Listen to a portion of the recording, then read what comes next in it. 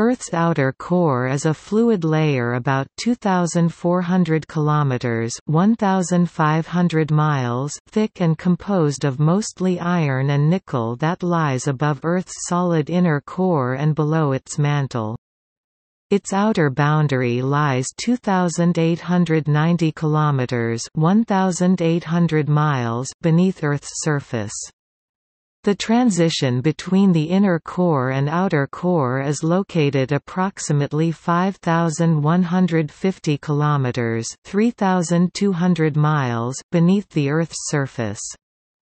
Unlike the inner core, the outer core is liquid.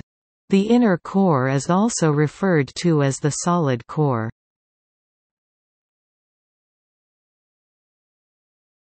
Topic: Properties.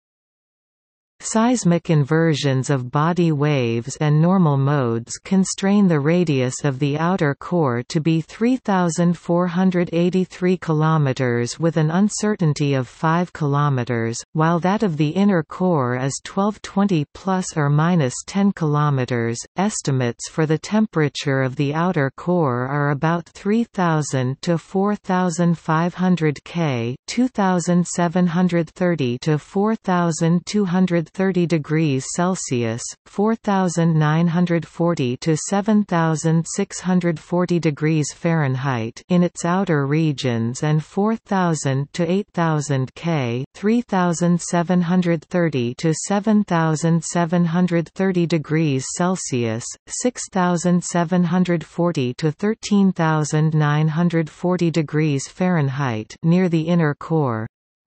Evidence for a fluid outer core includes from seismology, which shows that seismic shear waves are not transmitted through the outer core because of its high temperature. Modeling work has shown that the outer core is a low viscosity fluid that convects turbulently.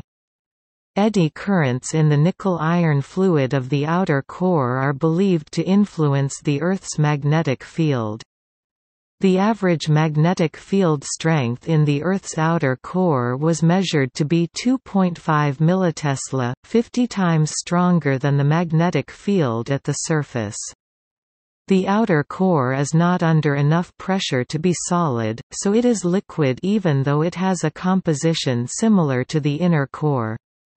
Sulfur and oxygen could be present in the outer core. As heat is transferred outward toward the mantle, the net trend is for the inner boundary of the liquid region to freeze, causing the solid inner core to grow. This growth rate is estimated to be 1 mm per year.